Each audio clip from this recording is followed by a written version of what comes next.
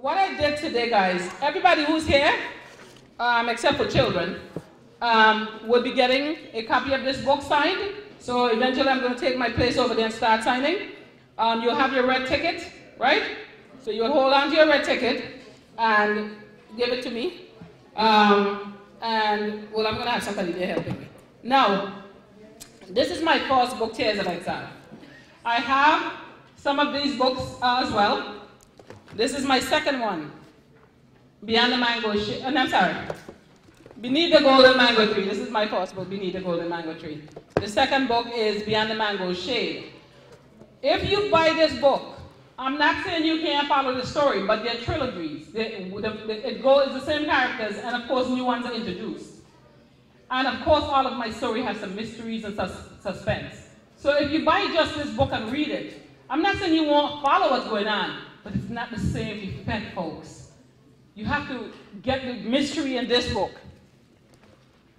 then the whole mystery in this book, and then this one, I'm finally, like I was telling somebody, I feel like I'm mentally ill, because I've had these people in my head I was pregnant with this young lady, 30 years. I've had them in my head, and in some ways it became like a family to me. And now all of a sudden, it's done. I don't have this series to write anymore. So, Beneath the Golden Mango Tree, we're going to have some of these available. Normally it's $25, it's going to be $20 today. Beyond the Mango Shade is usually $15, it's going to be $10. So together, you can get both books for $30, and of course this one comes with your ticket price. These two books were nominated for the Nobel Prize in Literature. The University of Belize and Mercy College used them. One of the professors at Mercy College, he was very impressed with it, and he nominated me for a Nobel Prize. And I tell you, I didn't care whether or not I won. I didn't win, but just the thought of him nominating me was enough.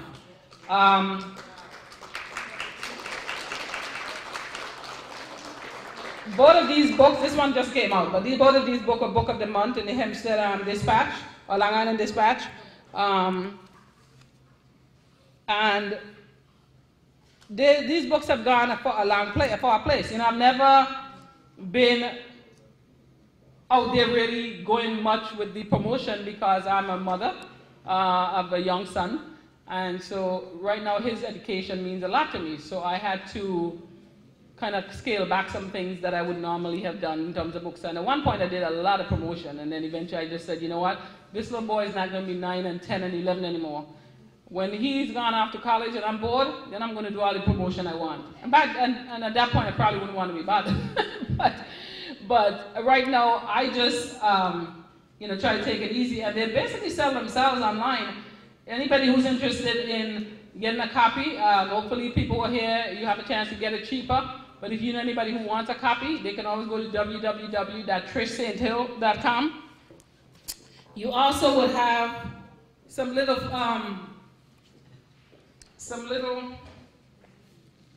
mini flyers. Save the date, please save them. Every year to fund the program in St. Vincent for the Garifuna Cultural Retrieval, we give this flyer. We do this dinner dance here. And so this is a save the date, save it, put it in your wallet so that you can come out and support us. The tickets are usually $75. And let me tell you something. Did I treat you guys good today? Yes. When I do something, I don't want people to walk away not happy. I would rather you say, like people say to me, well, you're not making any money, you give them all that food. Everything is not about money. You know? I just want people when they come, they can say, man, when she got something, it's well hooked up. When Rosita, you were here. We had black and white tablecloth, we had crystals, china, silverware, balloons, table pieces. This looked like a fancy hall when we were done with it. Last April 5th, I think it was. This year, it's going to be April 4th. And please come out and support, because this is how I raise funds to be able to fund the program in St. Vincent, so we could really make a dent in bringing Garifuna language and culture back. So please come out and support me on the 4th of April. Okay.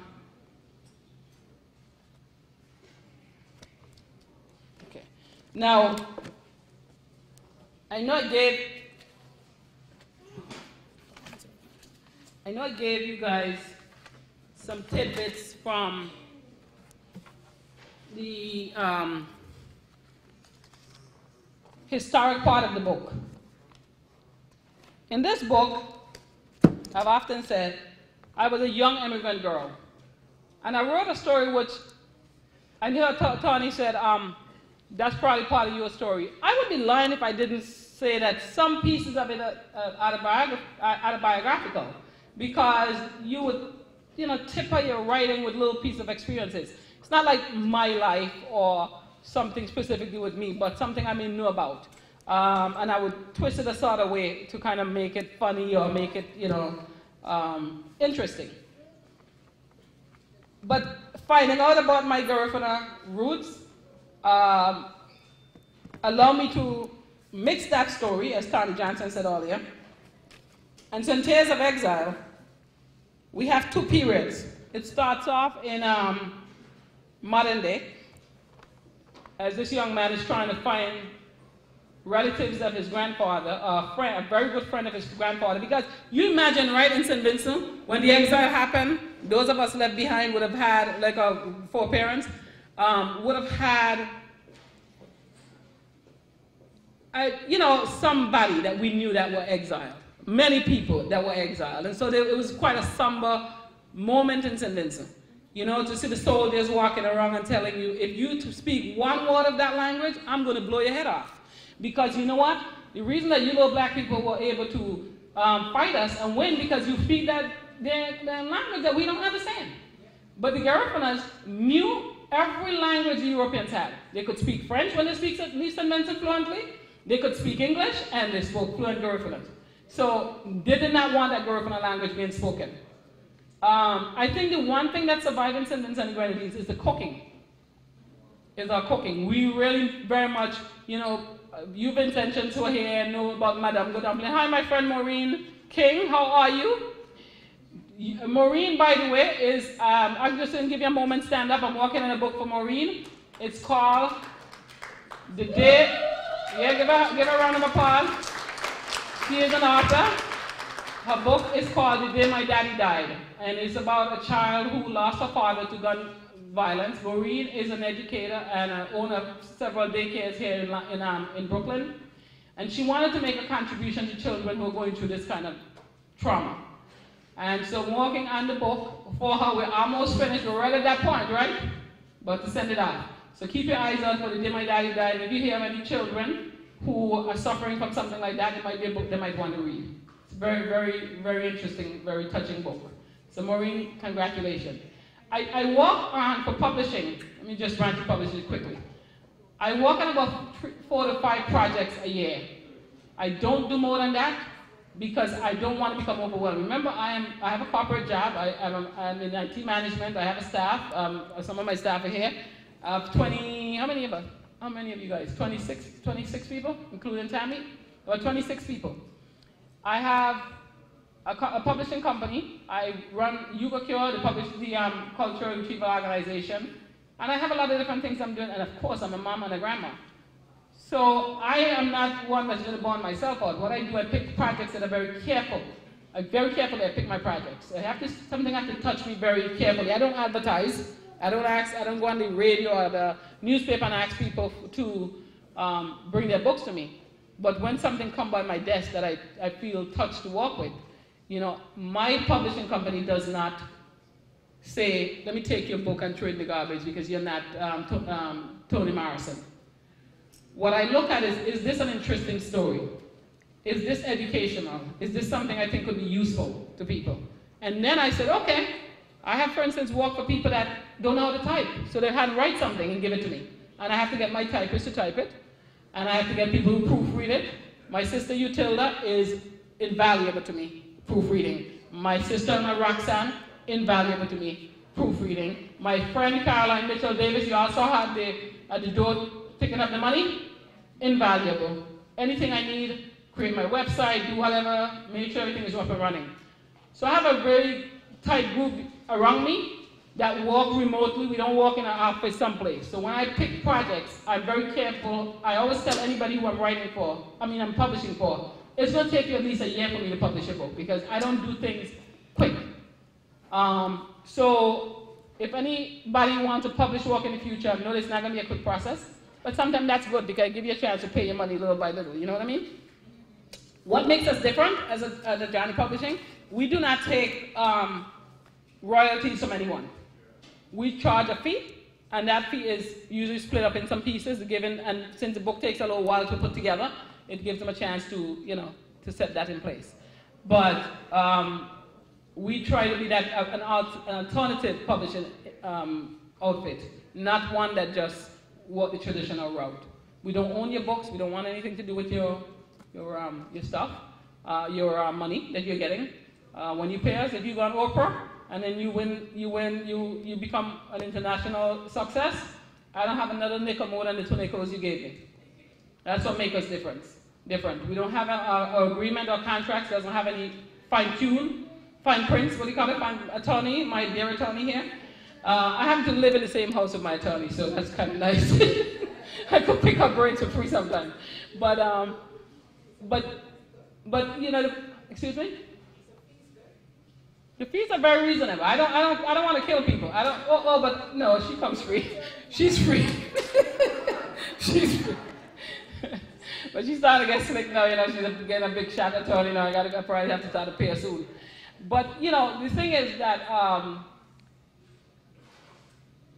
you know, just be careful. Again, I'm just going to close with this on the publishing things. Just be careful you're publishing out there. What you see glittering on the internet is not always true. Understand what you're giving up when you just go and click someplace and see you're publishing or you're doing an ebook. For instance, I'm trying to put my ebook up on my website, www.trishsthill.com. And the reason I'm trying to do that is I've been selling it to, and they've been ripping me off. You know, every now and then I get a commission check, and it doesn't add up. It doesn't add up. But, you know, as I said, you know what, I'm going to take even further control of my work, and I'm going to do it through my website. So look out. That's why I said everybody sign that book that's coming around, so that I could have, you know, I could do like a Trish kind of fan club, so that I can keep you guys updated with what's going on when I'm having an event and support. Next year, around this time, I want to do a sip and chat. Here is why you guys have to buy these books and read them. Do not read them out of sequence. Book 1, book 2. All you gotta know, Beneath the Golden Mango Tree is the first book. Then you would know that this one is the last one, and therefore Beyond the Mango Shade is the third one. And when you get a sip and chat, you basically come, and at that point you have read your books. So you come back here, we sip on the champagne, we sip on the rum punch, the punch of cream, the coquito. You know, we sip and we chat, and you get to ask me all the questions.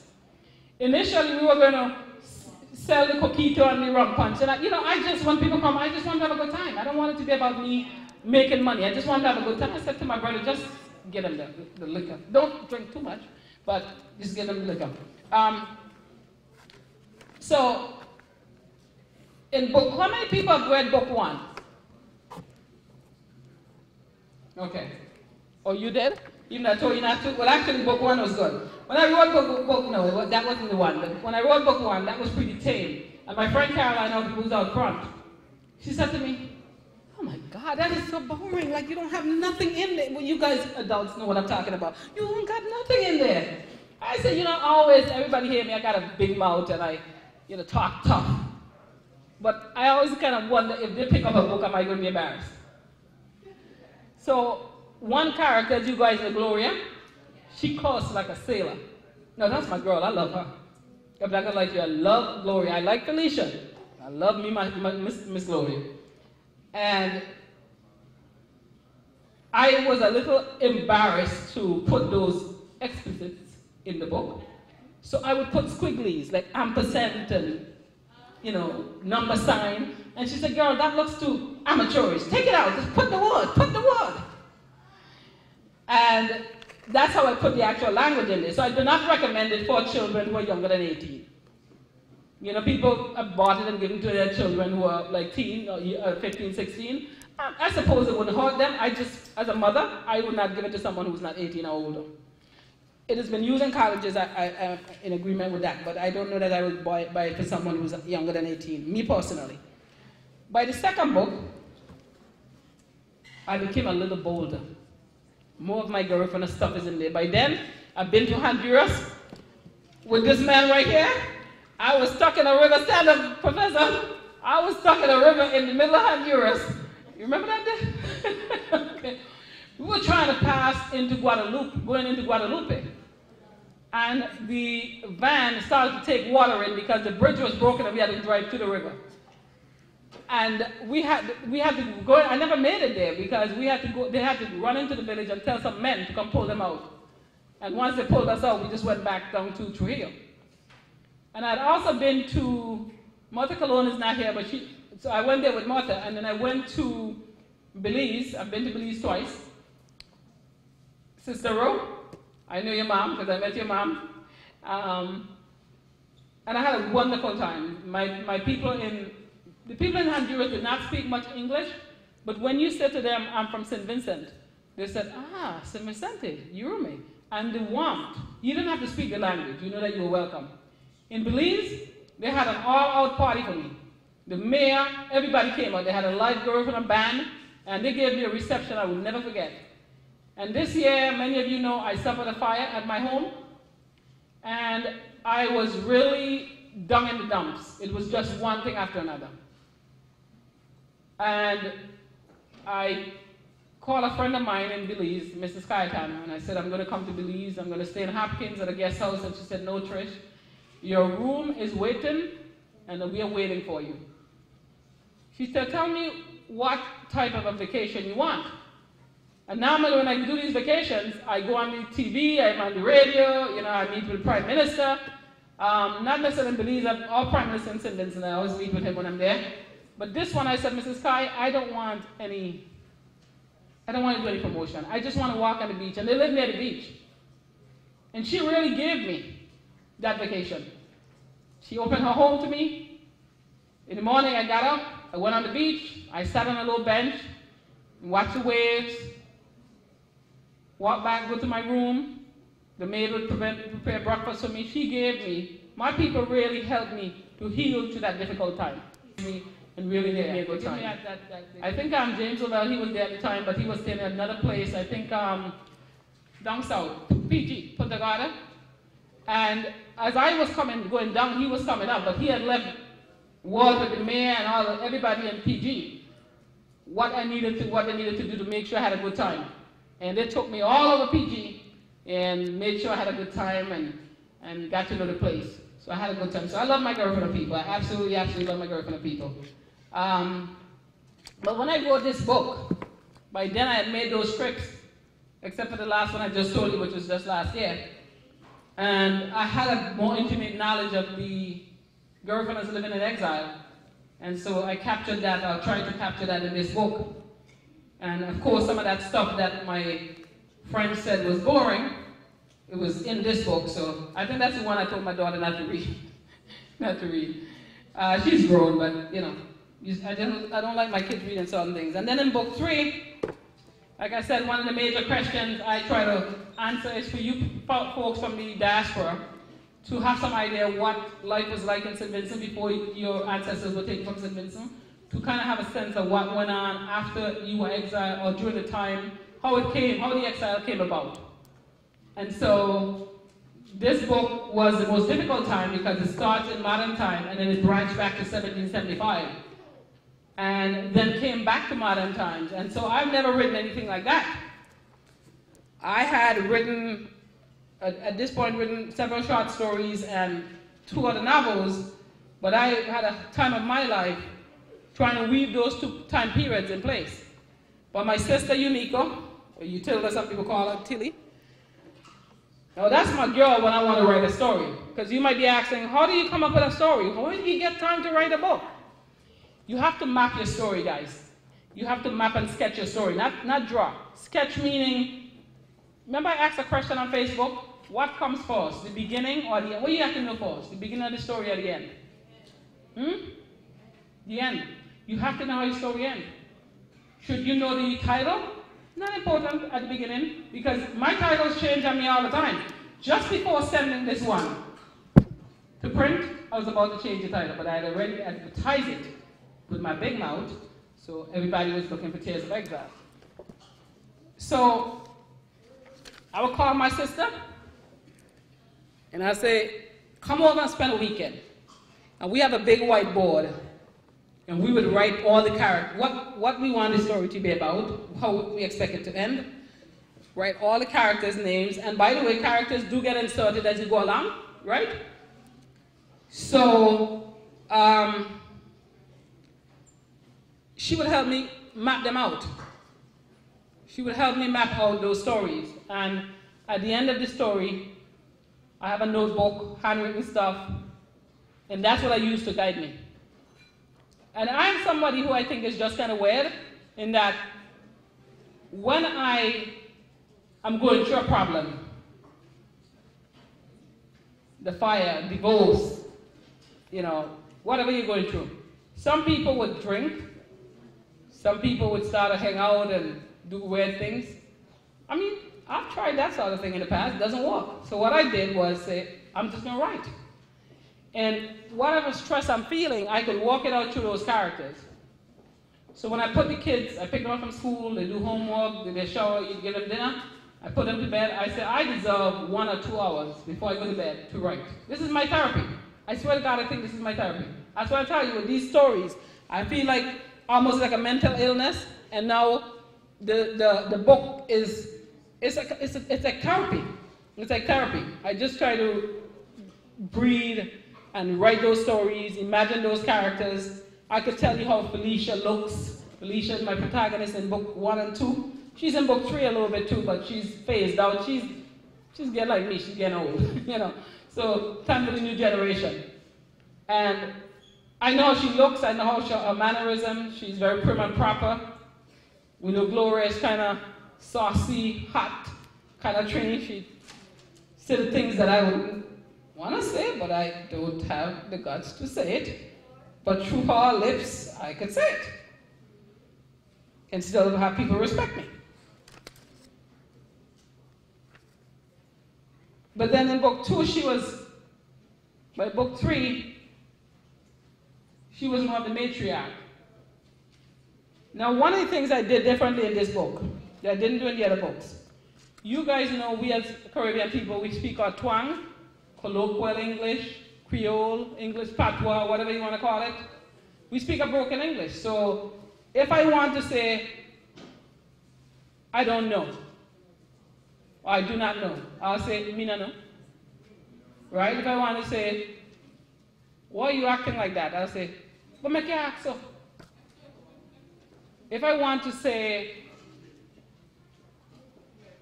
girl, come here. Girl, come here. But when we speak like that, a person who is an American may not understand that. A person who is French may not understand that. A person who is British may not understand that. So I wanted to do something in this book which I did differently than the other books. I put a little glossary of words in the very beginning of the book. Not in the very beginning, it's actually after the prologue. It says some characters use a broken form of English known as colloquial English. Therefore, some of the words used in this novel may be hard to comprehend. Below is a list of words in colloquial English and their meaning in standard English. So my advice to you, if you're not used to colloquial English, is to read this part so you get an idea. Yo, Y-U-H, it's you or your, mek, make, tek, take, fo, meaning for, and so forth. So go over that so that when you're seeing these words and I wear to you, okay, you'll have some idea what those words mean. And you're able to follow the story a little better. And all of my stories have a prologue and no, except for book 1. Book 1 did not have a prologue because it was the first one. Book 2 had a prologue to try to give you an idea what happened in book 3. I mean book 1. And book 3 the same thing. And then an epilogue. Because you know how a story ends. And man, you just want to hear a little piece more. Just a little piece more. You just want to, okay, they got married. Okay, what now? So I give my little epilogue at the end to say, you know, how the wedding went off or what happened. And that's just my particular style of writing. When I did these books, I always have in mind a movie. I always felt it would be a good sequel, a good movie. So my sister, again, Utilda, dear Tilly, who I have to be nice to and beg so she could, I see her back there laughing. She's working on a screenplay. Because I just don't have the time. So she's working on a screenplay. So if one of these days you see beyond, beneath the golden mango tree, beyond the mango shade and tears of exile in the movies, don't be surprised. You heard it here first. I want to take a minute to talk about the fashions you guys saw. Where's Elma? Elma's fashion. Well, this is, Elma, her name is really Elma, but she has, what is your, Elma's fashion design. She did a wonderful job, I think, with these fashions. So guys, if her cards are out on the table out front, so you can grab one if you ever want to do a fashion show or you're interested in some of her shawls, because I know I will be coming to your place to get some shawls.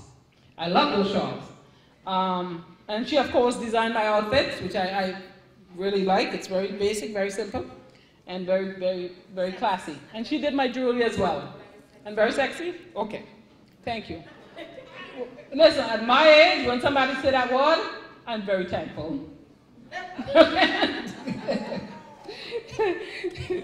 Because there are many more years I'm going to get that. Okay. So I just want to acknowledge that and thanks very much.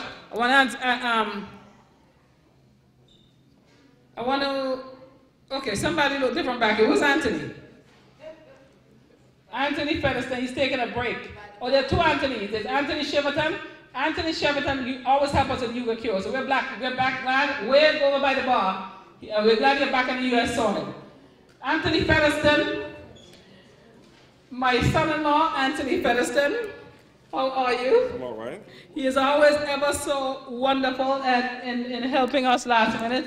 I called him because I was trying to, Trish, my daughter, my other daughter, was supposed to DJ for me and then she had to walk. So I called him 2 days ago and I said, can you DJ for me? And he said, couldn't you tell me a little sooner? So, well, I wish I could, but I really didn't, know things were going to turn out like that. So thank you, Anthony. You're always helping me out last minute. Mama Trish, love you. And the drummers, the girl from the drummers. I want to thank you guys last minute because that also was agreed upon last minute. So I appreciate it. Okay, don't leave without seeing me, okay? Thank you very, very much. Now, I want to give you guys a little bit of entertainment, right?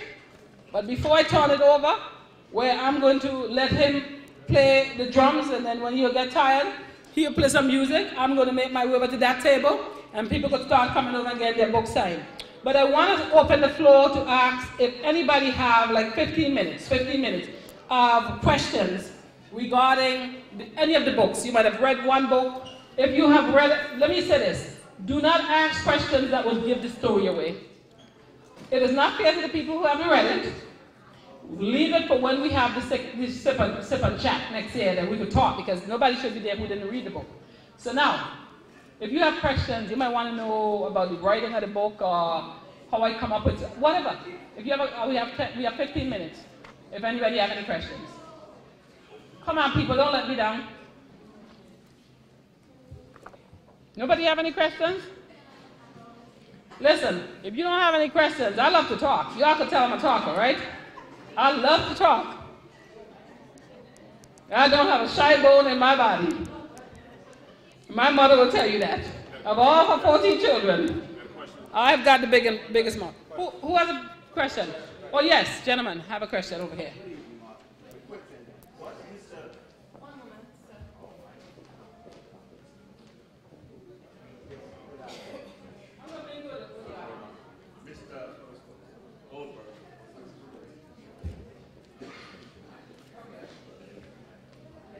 Mr. Goldberg is, what is he, a recruiter?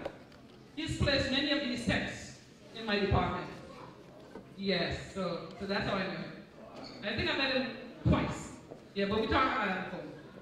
Yeah. All right. He said, right? Yes. I will thank him. Okay, anybody else have any questions? I got a question over here. Okay, I'll be right there. Thank you. I'm Sally. We've spoken on many occasions. Congratulations on your third book. My question is, I've worked in the Mexican Grenadines as a tour guide, and the history tells us that the Carib War ended in Enna. the Caribs spelled it E-N-U-M-S.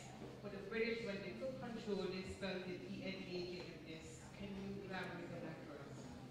Well, that village was mentioned a little bit in Tales of Exile, and it was one of the areas around the Caribs. First of all, remember this.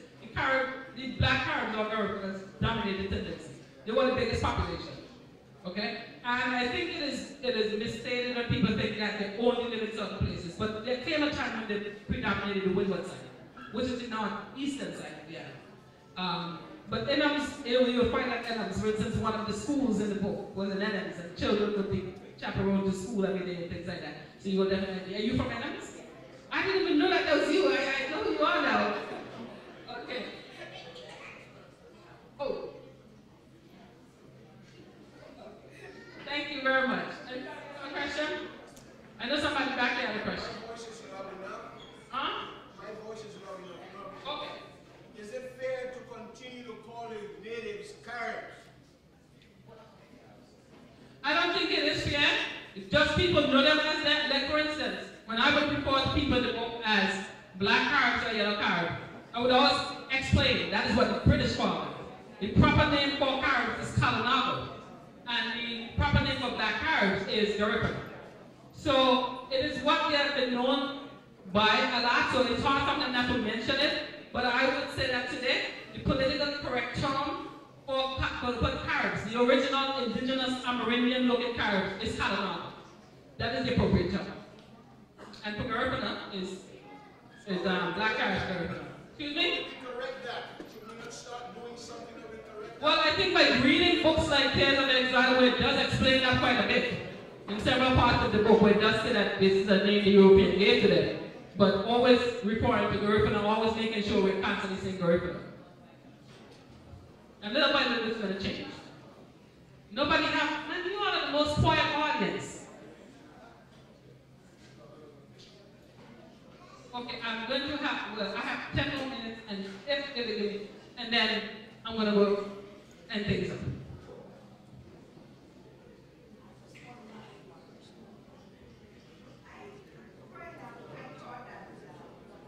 The Caribs were there on the island. How did the blacks come into St. Vincent? Was it because of slavery that they got married to the Caribs that's on the island? Oh, I love this one. I just love this one. I just love this one. Wait, 1 second. 1 second. I just love this one. Europeans would always want you to think that everything black came out of Africa via slavery. Africans have been going to the Caribbean and to the Americas, for that matter, as explorers, way before Columbus. So, it is during some of these voyages that these men, usually, let's be honest, are usually the ones that are going to be explorers. What happened in St. Vincent is the following. The Arawak were the first people right there, the first indigenous group. Well, there was actually a group there before that, but the Arawak came in and they were dominant in, especially after a while, it was mainly St. Vincent and Dominica. And then the Carib men came up from the Amazon basin as fishing trips. And they would, of course, as men, not bring their women. So what they did after a while is systematically killed the Arawak, the Carib men, or Kalanago men, and they captured the women as their wives. So St. Vincent's Kalanago, forget the Garifuna for a little minute now, then we're going to go to that, were really not just Kalanago or Carib, they were Carib/Arawak or Kalanago/Arawak. So when Africans who were explorers came to St. Vincent, they met this bicultural society there. Mother Arawak with this Carib father or Kalanago father. Okay? The Africans were forced walking alongside Caribs and then eventually get to become their son-in-laws. And that's how the Garifuna came about. The Garifuna then, after a while, outnumbered the Kalanagos, or yellow Caribs as the Europeans call them. Now, the story does not say that. The story and the books, if you read Nancy Gonzalez's book and all these other books, it talks talks about a slave ship overturning in 16-something, and that Africans swam ashore and they married the Caribs, and that's how the Garifuna came about. I don't believe that. It doesn't make any sense that people who are shackled would have gone down in a ship, survived, but there's no history of Europeans who were free surviving. Now, having said that though, we cannot say that Africans were not welcome into the Garifuna community, because Africans who were enslaved by Europeans when they came with their slaves would come up and join the Garifunas into the hills and set up colonies with them. So we're not trying to run from that, but that is not the main thing of how the Garifuna people came about. And remember, they were free people. Now I'm going to have my brother, my sister Rosita from Central America, she's from the East. She's going to give you horse spin on this. Okay? But that is my answer to you. Okay? Okay. Good afternoon, everybody. My name is Rosita Alvarez. I'm a Garifuna. I'm from Belize, Central America. As we all know, history has it that the British would turn things the way they feel like saying. We were once told that the Garifuna people were cannibals. We were not cannibals. We just fight for our rights. And if you are the Garifuna heritage, you will know that we are still fighting for our rights. Garifuna people don't take anything hands down.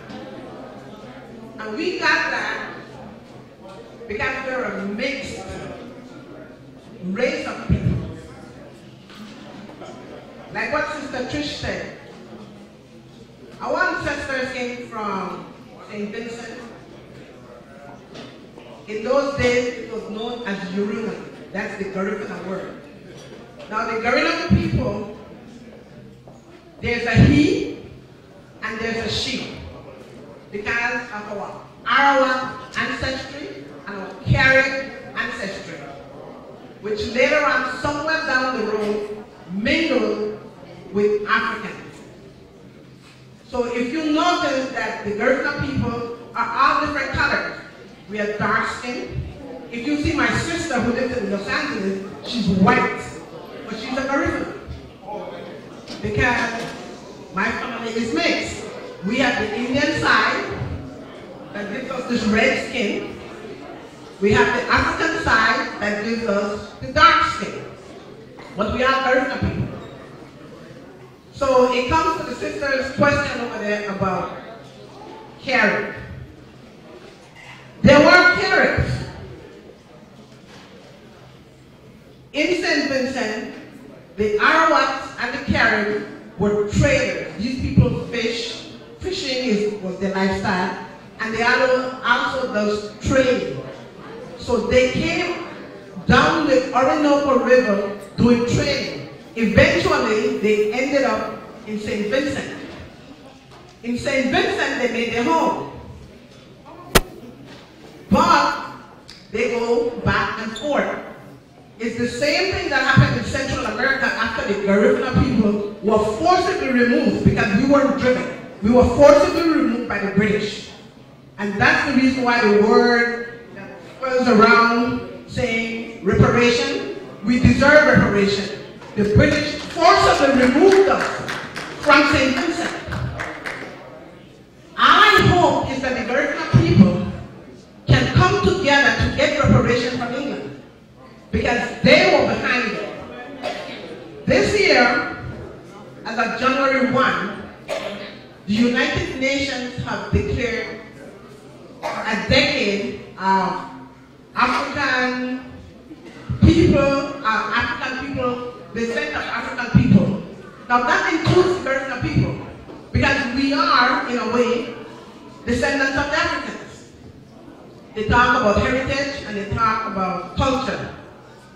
Now, people like me, who was fortunate enough that my ancestors landed in Honduras, I have the culture. I can speak Garifuna and I'm fluent in Garifuna. I was raised a Garifuna. My grandparents are Garifuna. I can come here and I can tell you ladies, breathe Rabawe. I greet you good afternoon. And I can come in here and I say, either here, Andy, how are you? But if you watch what I say, either here, how are you? If my brother Milton gets up and say the same thing, he's not going to say either here, because he will be speaking from the male tongue. He's going to say,